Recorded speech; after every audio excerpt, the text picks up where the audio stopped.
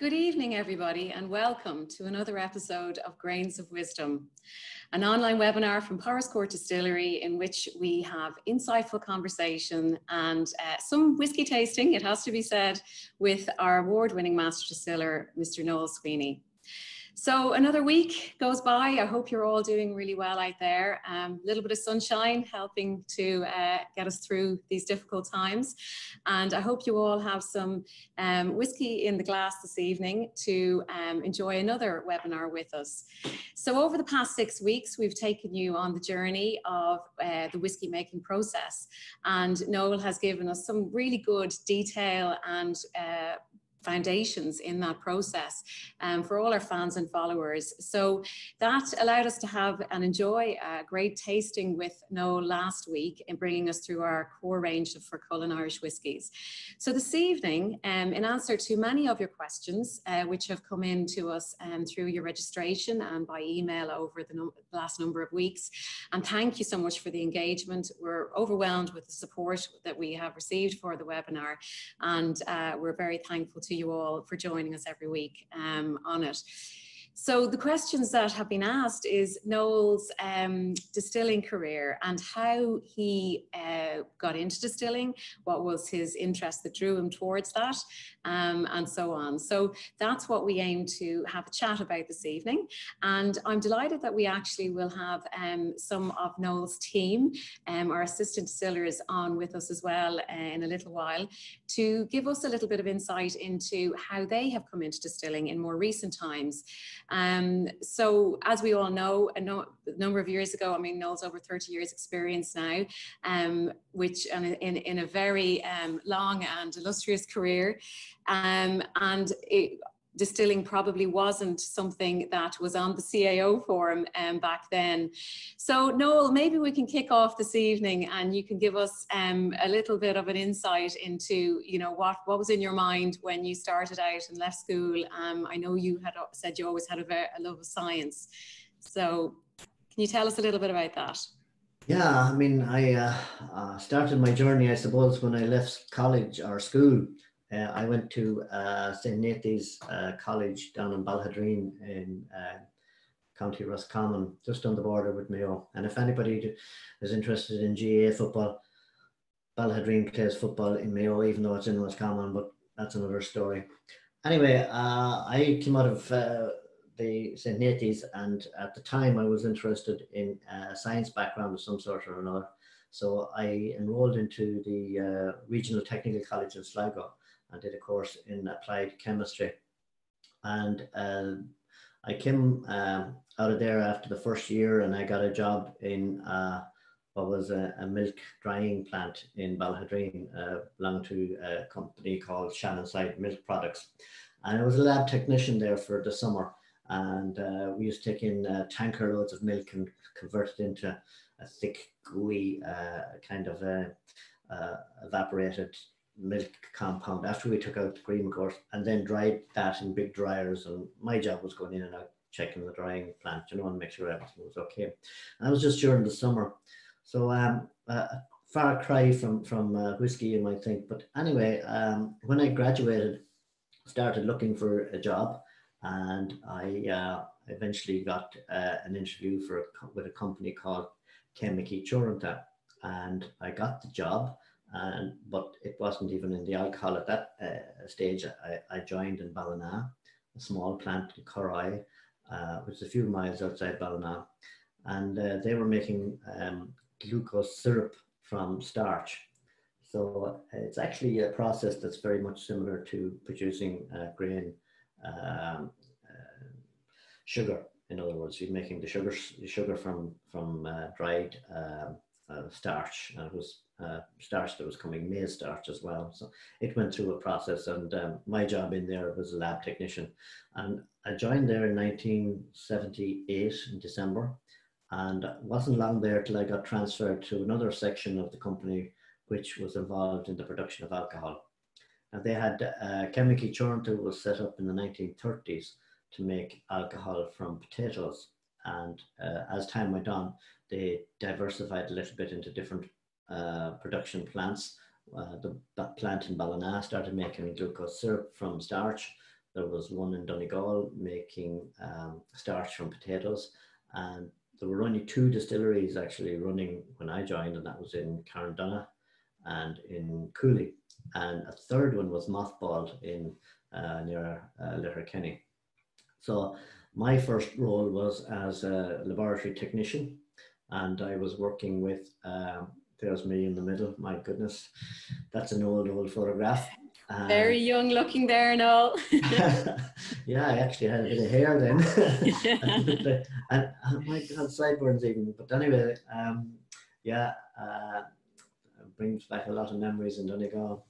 Anyway, that was me setting up a small laboratory in the plant in Donegal and Carndonagh. And the idea was that they had the technology of fermentation and distillation and all the rest of it was there, but they didn't have an awful lot of technically people in the distilleries doing the quality control. And they had moved from making industrial alcohol into producing what we call beverage spirit, which was neutral spirit. And my job was to try and improve the quality of the beverage spirit. So for a little while, I was working with Kevin McNamara, who was the chemist. He left Chemical Churnt and joined Irish Distillers as their chemist. And a few years afterwards, actually, Kevin offered me a job in Irish Distillers, but at the time, I had decided not to join them. Anyway, during that time in Donegal, we had some serious fun because we developing new techniques for analysing the spirit. We were using gas liquid chromatography, which was brand new. And remember, back in them days, they didn't have mobile phones or anything like that. To make a phone call to Dublin, you had to book it. And you had this wind-up telephone job that you had to ring and call the exchange and then say, can I get a call at 10 o'clock? And then you'd be lucky, she might ring you back if you had a chance. And we used to use a telex machine, like a one-finger job, you know, click, click, click. I learned how to type. I'm still doing it back then. But, that's really taking people back. I'm sure a lot of our millennials today wouldn't dream of that. How it worked. But we managed along nicely. And then I got transferred from Donegal to Cooley for, I think that was in around about the early 1980s. And I was there for about a year or two, and they had ramped up production a bit because at that stage, Bailey's had come on the scene. Now the spirit that we were producing was going to Gilbey's, and it was a neutral spirit for tasting, so we used to taste it. So that's where I got involved in tasting spirits and differentiating on nose, because the quality check, we used to bring the sample from Chemical out to Gilbey's. They'd smell it against the standard for Smirnoff. And if it was good, we got a thumbs up. If not, we'd have to find a different tank to send them. And that happened occasionally until we got our act together. And eventually we were able to produce the spirit to the quality and the standard that they wanted. And Noel, was that where you first, I suppose, appreciated, you know, the standards and quality that had to be adhered to, and maybe that was your interest in terms of going into your masters in quality management? Well, yes, I was originally, as I said, I started as a laboratory technician. I became a production supervisor when I was in Ballon in Donegal for a while, and then moved to Cooley. And the guy I mentioned earlier, Kevin McNamara, he was our quality manager, sort of chemist, and he moved to Irish Distillers. He was replaced by a girl for about 6 months, and then she moved, and then I got the job as quality manager. So, and again, that was my role, was to make sure that the neutral spirit we were making in both Cooley and Donegal got approved. And I was based in a head office in Dublin for about 6 months for that period of time. So Chemical was a semi-state owned company, and eventually the company was shut down in 1986. And there were various reasons for that. Bailey's had taken off as a product. Chemical couldn't keep up with the demand. They wanted to use an Irish spirit, and Chemical were a semi-state company, so they were anti-competitive. The European Union and all that carry on was coming in. So anyway, it went into voluntary liquidation in 1986. And at that stage, I moved to actually the guy that gave me the job in chemically. He had set up his own company in about 1983 or 4, I think it was, and he offered me a job in Galway as I was going to operate the pilot plant, and he had a company that was set up to produce food flavors and pharmaceutical intermediaries, and so that's when I started making flavors like ethyl vanillin and strawberry aldehyde and raspberry ketone, and I mentioned some of that in the previous webinars. And we were going to build a new chemical plant in Barna in the Gaeltacht. Now, anybody knows me, I'm not very good at the cook of the fuckle, but I get by a little bit, but it was a bit of a daunting task at the time. But anyway, that plant didn't get built because the local people down in Barna objected, because the flavors that they were using were quite pungent, I suppose, in a lot of ways, but and they didn't like the idea of the smells coming from the chemical plant. So it eventually got built in Athlone and still running very, very successfully. But during that time between 1986 and 1989 that I was with Iron Chemicals, that's when Cooley Distillery was set up, when John Tielding purchased the plant in Cooley with the intention of making a whiskey distillery out of it. And while I was still in Iron Chemicals, I had been asked by one of the managers there, a guy called Eugene Smith, to have a look at some of the analysis that they were doing in relation to the spirits that they were supplying to the Irish market before they started whiskey. So I trained up the girl in the procedures and tests that we were conducting before I left. And anyway, long story short, she moved into the beer business in McArdle's in Dundalk, and I contacted Cooley Distillery. I was talking to David Hines, who's the general manager there, and I asked him if there was a job going, and he says, yeah.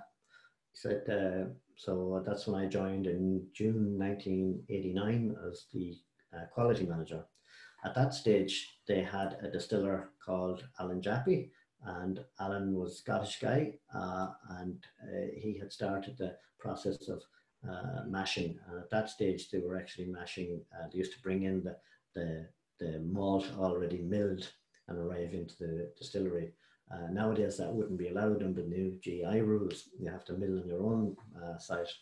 But Alan was there for about a year. And in 1990, September, we started to produce grain whiskey as opposed to malt, which we had started in 1989. In June 1989 was the time we put the first spirit into casks. And there's a photograph of a few years later with this gentleman. Toasting the fruits of your labor. Yeah, indeed. And another guy that ended up in he was actually a bus driver from Belfast and ended up owning a whiskey distillery in Belfast, but unfortunately that didn't work out for him. But as I said, a guy called Gordon Mitchell joined us in 1990, and Gordon's Alan Jaffe moved on, and Gordon's took over as the distiller. And Gordon's role was more in line with, now he was a good distiller, he was very good in malt, but his primary job was to look after the grain plant, which he did very successfully. And my job and role within the organization then was to keep track of the spirit and the stock and stuff like that. And it was at that stage, I was still quality manager. Gordon was in charge of distilling. But I was keeping track of the production in barrels and in the warehouse. And we didn't have fancy spreadsheets at that stage. I think I was using a pirated edition of Lotus 123 that I kind of got my hands on somewhere. But so I had always an interest as well in technology and in computers and that. And so I picked up this course that was going on in Dundalk Regional College, but it was a diploma in information technology. So I did that, and I followed that line until eventually I got a degree in IT. And that helped me to set up a database in Cooley, which tracked the stock over time, right up until the time I actually left Cooley. And it was quite an interesting project for me as well. But it was enabled us, because it's a very difficult process, is managing the stock. There's a photograph of me on the right there, and there's John Teeling on the left, and David Hines in the middle. And that was the year we won the International Wine and Spirits Competition Distiller of the Year award. That would have been the first of many awards that came your way after that. Yeah, well, it was one of the main ones that we won. That was a great night. A great moment. And that piece of glass that David Hines is carrying, my God, it was a single piece of glass blown. And I remember him bringing it back from London and going through the scanners, and the guy in the security says, that must be an exceptionally good piece of glass. Because he says there was no flaws in it. In actual fact, there were a few bubbles, but they were planned. And it's a lovely piece of artwork, actually. Noel, I might just comment on the fact that you did a number of different courses there, and just because this, I suppose, is for people who want to get into distilling, the continuous education that you have engaged in throughout your career, it shows your love of learning, your curiosity, and I suppose when an opportunity presents itself, the ability to hone your skills to kind of move on. And that's quite a good attribute to have in any job, but it seems to be able to be ready to take the opportunity when it arises. Oh, absolutely. I'm a great believer in taking on as much education as you can and making it available to the guys that work with me as well. I mean, every day is a learning day. There's no dear doubt about that. And it's funny, I had a Zoom call there with our friends over in Canada about a week ago, and they were all lecturers and they were part of a tasting group, and that was one of the questions: is did I consider that I had learned everything and I was now the expert in Irish whiskey? And I mean, it's only a fool that thinks that they know everything, and that's the way I feel anyway. Every day, as I say, you learn something new. I've learned stuff over the last couple of weeks doing these webinars, because I've had to go and prepare the slideshows that we've done. And in doing that, you're going back and revisiting stuff that we would have done years ago. But, it's easy how things goes in this year and out that one. But, refresh your memory, get back into it. And it's amazing what you do learn. But so at that time, as I said, I had an interest in IT, and I wanted to develop that. I would have loved to have done other degree courses perhaps, but they weren't available. I did this one because it was through the Open University in DCU, but it was based in the Dundalk Institute of Technology. So I used to go in there for lectures, and every month or so I'd go up to DCU as well. So it was fun. And eventually I got my degree, and a couple of years later, then at that stage, about I suppose go back now a little bit, 1992, I think we produced our first peat malt. And then in 1993, Irish distillers tried to buy the plant from us. And I got my diploma initially in 1994. And that's when we had really started to make our blends and produce product for various people. And when you had, I think we had something like a couple of hundred SKUs, it's very difficult to maintain the standards and scientifically, keep a track on your stock unless you have the benefit of a good IT database. So that's when that came into its own. But then eventually an opportunity came up to do a master's, and I did that in total quality management, and that, I think I graduated out of that in 2006.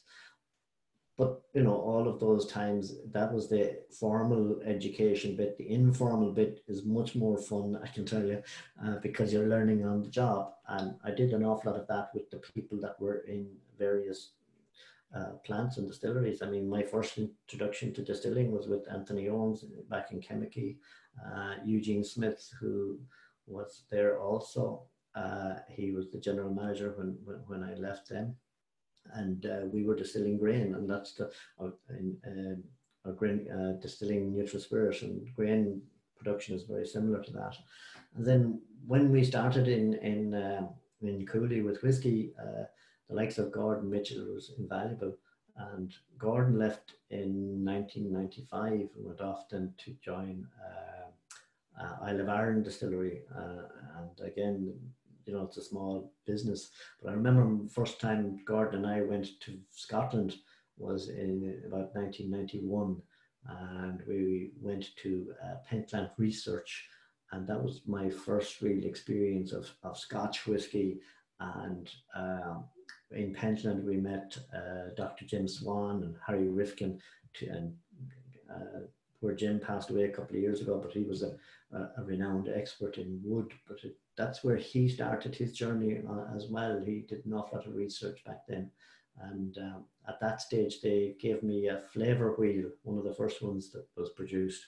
And that was a great asset to me, learning the skills of saying, oh, cherries and blossoms and whatever the hell else you get out of these whiskies. You know, that was a great grounding. And then in 1992, we produced our first peated malt. And that's when we had the likes of Bill Murray coming over, who is noted for writing those whiskey Bibles in that time. And it was a great tribute to us. That I remember the day that we were actually had our first distillate come out, and Jim actually was in the distillery at that stage at that week, and we gave him a sample of the peat malt, and he was just so overwhelmed by it. He thought it was the bee's knees and cat's pajamas, and he wasn't far wrong. And he was one of the if you do say so yourself. It's great to have all of these great names in whiskey from a global perspective, Noel. It must have been great to be in their company and learn from them, as you said, on the job. Absolutely. And it was we were growing up with the spirit as well, because as I said, we didn't have any old whiskey to play with. We started with fresh distillate in 1989 and 1990. And then it was about 1992, Burner Stewart were looking at taking over the company. And that's when I first met with Billy Walker. And Billy Walker is another icon in the business.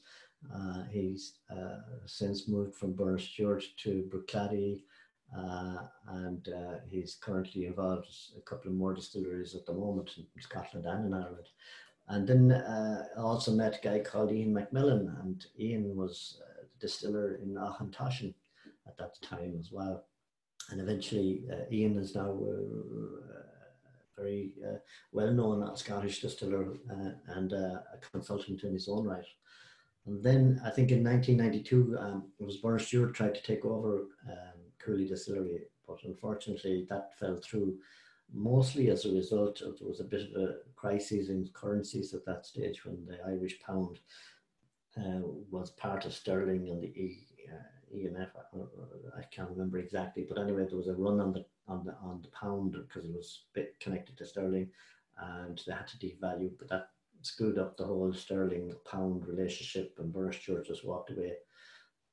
So the next opportunity didn't come up then until 1993, when there's Billy Walker, a great friend and a great colleague, and really knows his whiskey. And Billy was extremely well thought of in the number of expressions and different styles and cask finishes that he brought out, and is a really gentleman from Scotland.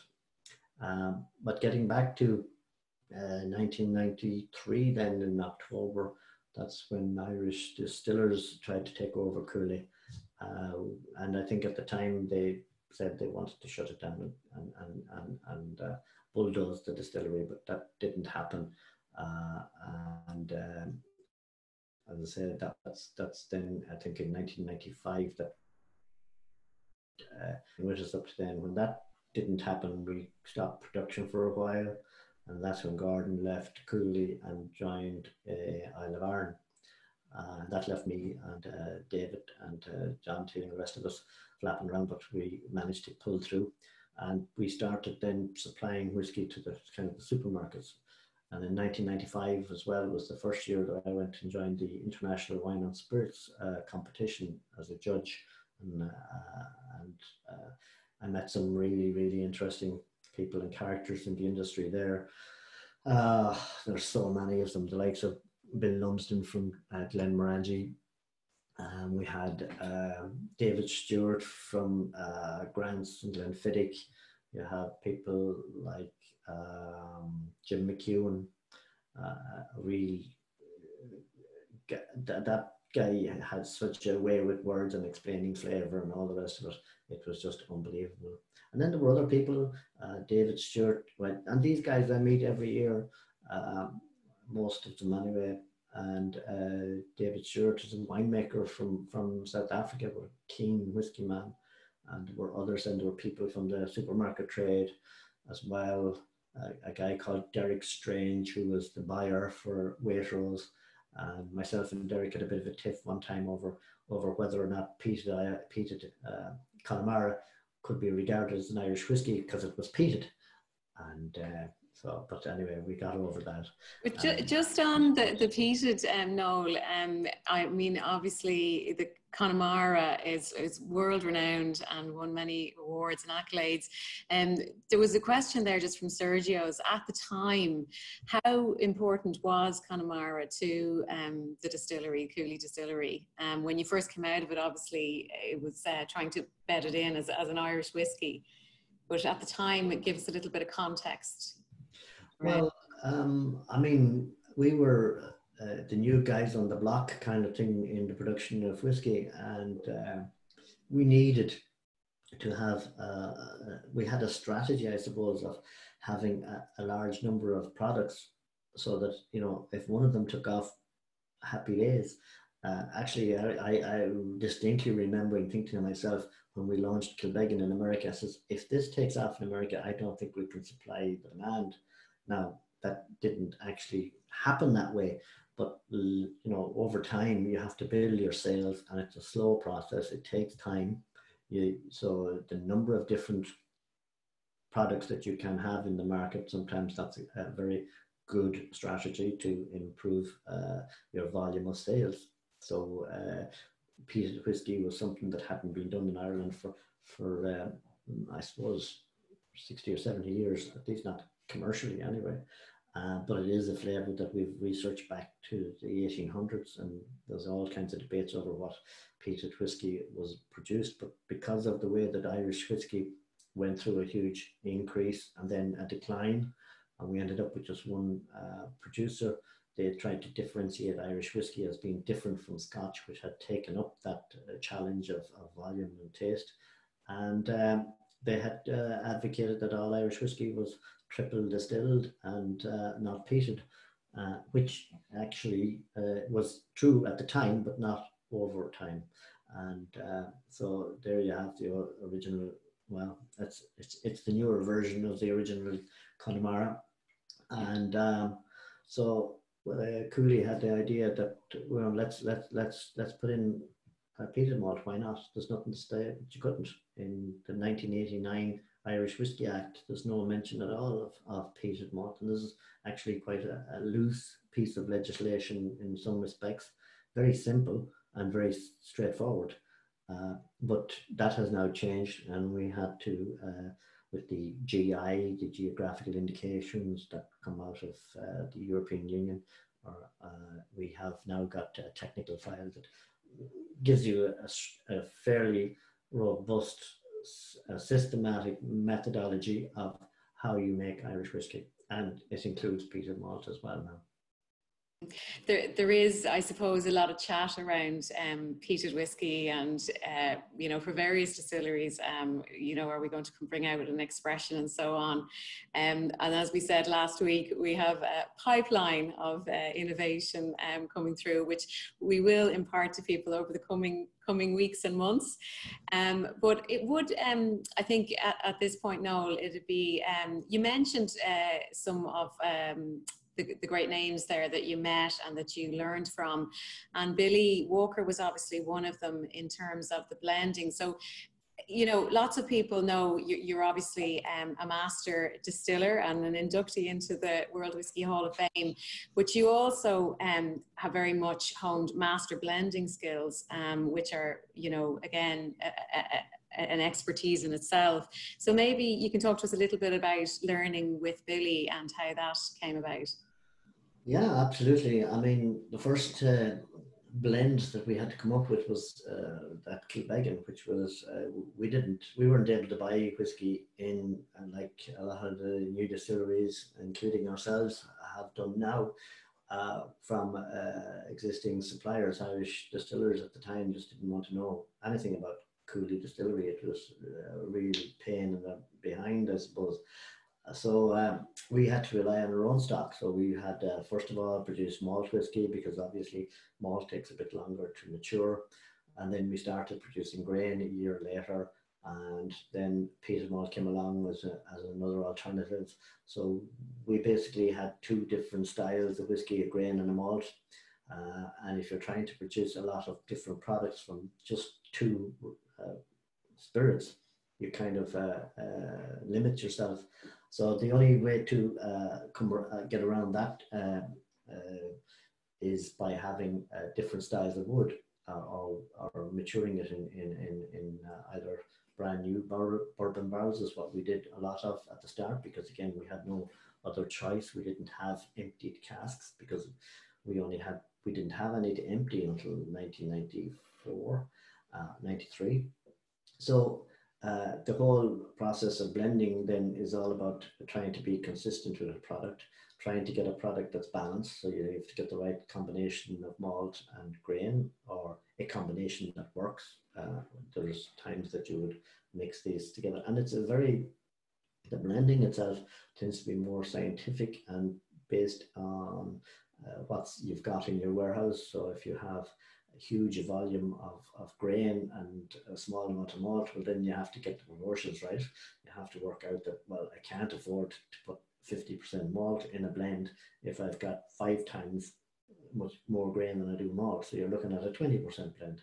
And even at that, if that doesn't work, you're tweaking it up and down a little bit, or you're using different ages or different wood styles. So there's a whole matrix. I always say to people, we had 3 spirits: malt, grain, and peated malt. We would have had brand new bourbon, second fill, and third fill, and we didn't refill casks any more than that. So you now had 3 spirits and 3 different categories of wood. So that gives you a matrix of 9.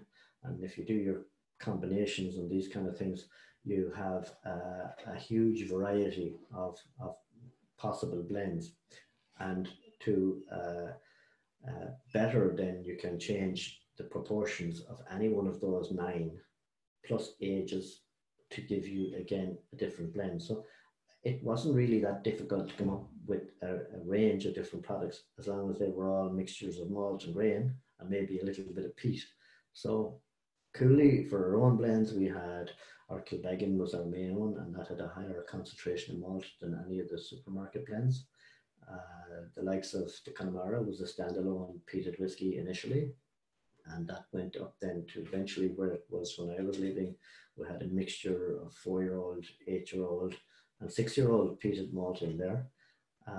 We did a couple of different finishes, etc., which always helps when you're trying to get a little bit of a change in a whiskey in our product.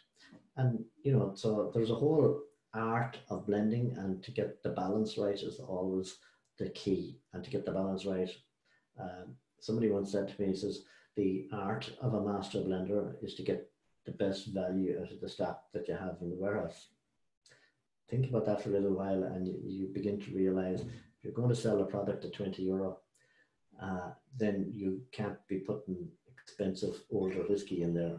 You have to get that balance right as well. So there are a lot of factors involved in coming to a product that you're able to sell at and make money out of it. And, It's a real mix of the expertise and the skill involved with the commerciality of from a business perspective. And I think in the early days with Cooley, when it was like David and Goliath, you know, as you said, were coming out with a lot of different products, trying to see what actually got the traction in the market.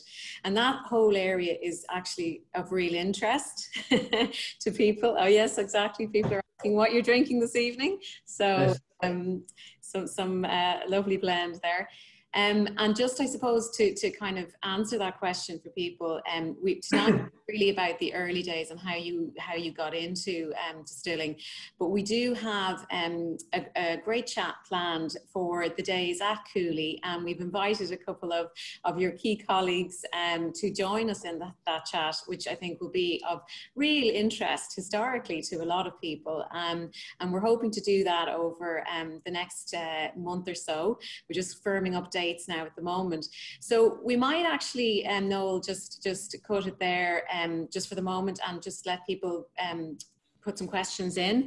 And in the meantime, we might bring in Dara and Johnny, who are your assistant distillers, some members of our fantastic distillery team. And we'll be meeting the rest of them in future webinars. But I think, Dara, what maybe you can bring is a little bit of a perspective from a more recent context of how you developed your interest in distilling and what road you took to getting into assistant distilling today. Yeah, I can. Thanks, Caroline. I suppose I had started from both an academic and kind of a love for brewing. I went to college back in 2009, and I was on a course in bioscience and biopharmaceutical. Biopharmaceuticals it's a part of biotechnology that essentially looks at using fermentation to make medicine. So I actually started studying fermentation from a very early stage within that course.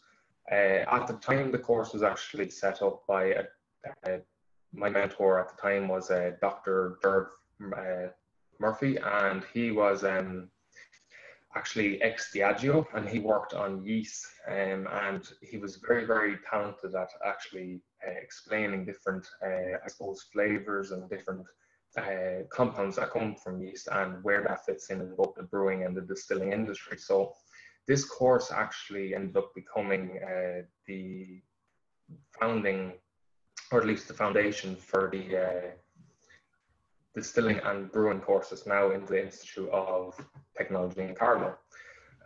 When I had got to my final year, I'd done a thesis on whiskey, and it was actually a whiskey from the 15th century in Kilkenny. And I'd done quite well in the thesis, and I was able to learn all about brewing and kind of how whiskey is made.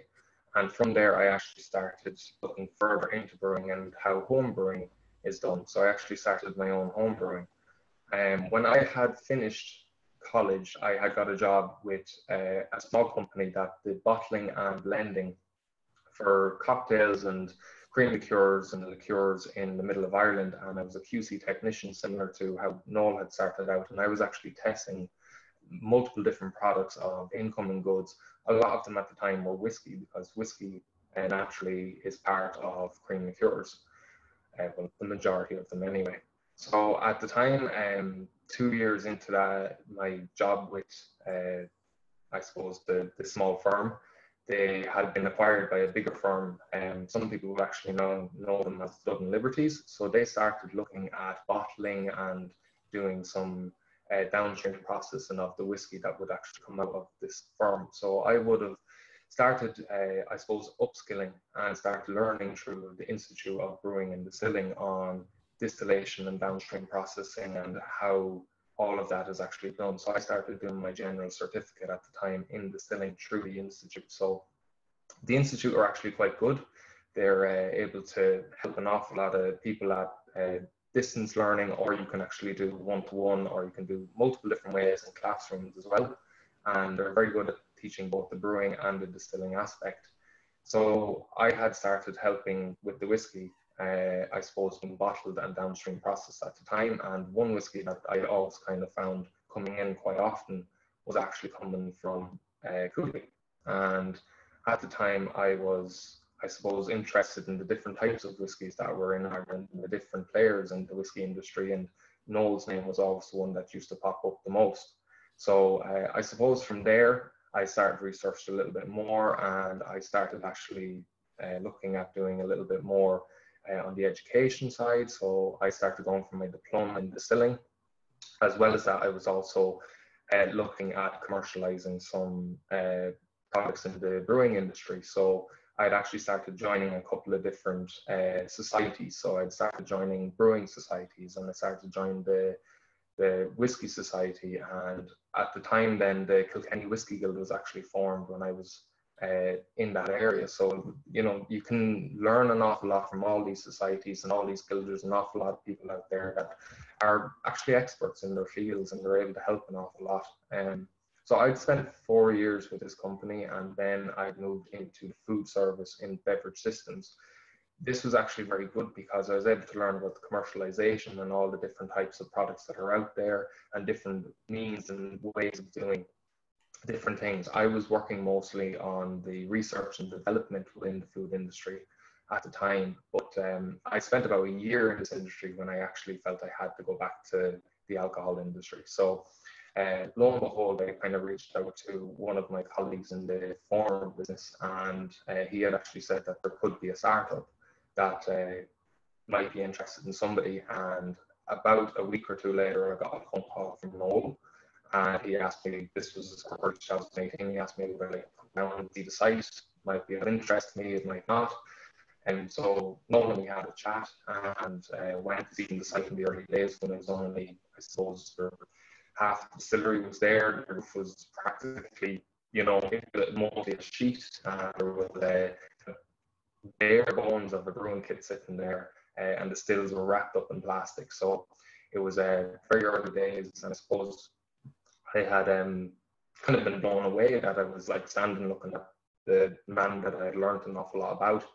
And from there, I suppose I just waited for a call back from Noel, and I was lucky enough to receive that. And in early 2018, then I started working under Noel and started the commercialization with him and the Foresight team and getting the whole plant operational. And not too long after that, then from I think August, then we had Johnny, our other assistant distiller, join us. Well, thanks so much for Dara for giving us that insight, and it just goes to show you there's so many different avenues where there's a will, there's a way, and I think getting yourself in front of people like in the Whiskey Societies, as you said, where you can just learn so much, and we're so lucky really in the last 10 years that there's such a proliferation of interest in people in these societies to help us out, and not to mention the new courses that are available. So obviously the one you did yourself in Carlow, but there are now some new ones. I think you said in UCD and UCC as well. Yeah, so UCC have a food science, DIT actually have one in distilling, Carlow Institute of Technology have one in brewing and distilling, as well as that the Institute of Brewing and Distilling themselves, and then there's Heriot Watt University in Edinburgh. So there's multiple different avenues. Yeah, and I think as Noel mentioned earlier, there's so many other courses in chemical engineering and agricultural science and so on. So there's always lots of different avenues to explore if you are interested in this area. So we got a question in there, Dara, from Niall, and he's very interested in your thesis on 15th century whiskey in Kilkenny. He's wondering, is it published? He'd love to read it. So perhaps we can put you in contact after the webinar, and you can follow up on that with him. But thank you so much, Dara. I really appreciate that. And last but not least, Johnny, who is our other assistant distiller. And Johnny, you have a different story again in terms of how you got into distilling. So can you give us the rundown there? Yeah, so I'm not into the alcohol scene for just coming up to 5 years now, but left Kilkenny College in 2005 from Carlow myself, small little town's land there in Maganey, County Kildare, on the border of Carlow itself. I literally left school in 2005, went to car mechanic, and then when I left school for roughly about 2 to 3 years, as well as helping my father on the farm. And he was also into lorries, and he had haulage. And back then, about 09, then I left my dad. As you know, families can't get along, so I parted ways, and I got into the industry of precast concrete. So it was in a small little town down in Bunclody, County Wexford. Drumderry Aggregates was the name of the company, and literally making hollow core flooring, precast stairs, anything at all to do with concrete. That's what we were doing. And I suppose in early 2014, then we got a job doing the floors and the stairs in the Walsh Whiskey Distillery, and we were there for a good few months. And at the same time, my mum and dad had a Victorian house in Loughlin Bridge, and they were doing a B&B, a guest house, in a small way over roughly about 3 to 4 years. And that's where I met Mr. Jack O'Shea. So he was working down in O'Hara Brewing Company in Bangladestown. And an odd Saturday morning, I used to throw him a full Irish breakfast and maybe a Weetabix if we were having whiskey or that the night before with my dad. And literally at the end of, at the start of 2015, then the distillery was finished in Carlow, and it came up then on the Carlow Nationalist that they were looking for operatives to send in CVs. So my dad rang me on a Wednesday, and the CVs had to be in by the Friday. So I literally sent in the CV on Thursday, and I told him on the phone, geez, I don't think I'll be able to get it, but sure, I'll send it in anyway. So I sent it in, and 2 weeks later, I got a phone call and an email from Aidan Finnegan. He was from Northern Ireland. He was working in a bottling hall plant in somewhere in Scotland, and I had to go through about 5 to 6 interviews. So I got down to the final 25, managed to get in, and started there on when was it? 2015. I started in the 25th of January 2016. That's when I started. So they were still commissioning the plant down there, and Neil Bowe was the name of the manager over 4 sites. They were building the plant. And in that time then, Aidan Finnegan was giving us a little rundown on obviously how to squeeze in pot still. So we were doing small little tests in the lab, and learning about boilers and stuff like that. And in the evenings then, when everyone was gone home at 5 o'clock, I used to stay on with Neil Bowe, and Grant Morrison was actually just started with 4 sites, so he was there, and Crowley engineering. So I was learning everything about roller mills, augers, everything you could think of. Steam boilers. Just like Noel said there, Johnny, it's the curiosity in learning, and you know, wanting to really be enthusiastic and learn more. So yeah, so sounds like there was lots of learning on the job. Lots of fun, yeah, definitely lots of fun and learning. And my hobbies was I was into the steam engines and stuff like that. So it was like a small scale into a massive scale, massive steam generator. So it was amazing. And then we started mashing then in, was end of February, coming into May. We started mashing there, and it was on a Tuesday. I can still remember, it was on a Tuesday. Neil Bowe came into us. He was giving us 2 days how to mash. So he came in on the Tuesday, gave us myself, David McAvoy and Jerry Kavanagh. We literally got a little bit of a rundown, and on Wednesday evening he told us, she's all yours. So we were left on that then for another 6 months. It was brilliant.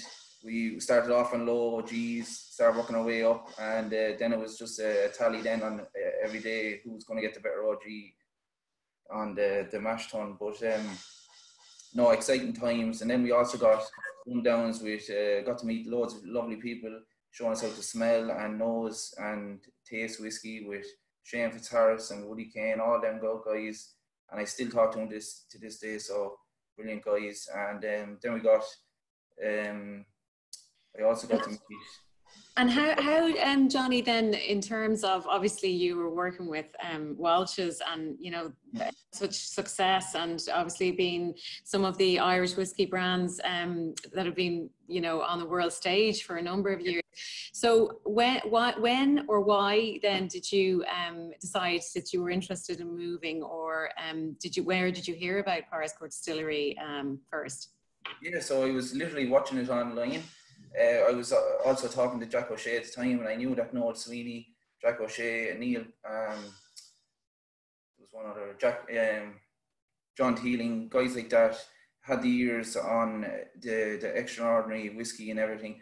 I was able to mash and distill and run the column still, and I just wanted a little bit more knowledge. I was able to learn stuff on the internet and books, but I wanted to learn more stuff off of someone that had done it. So Noel actually came down to me in early 2018. I don't know if he remembers it.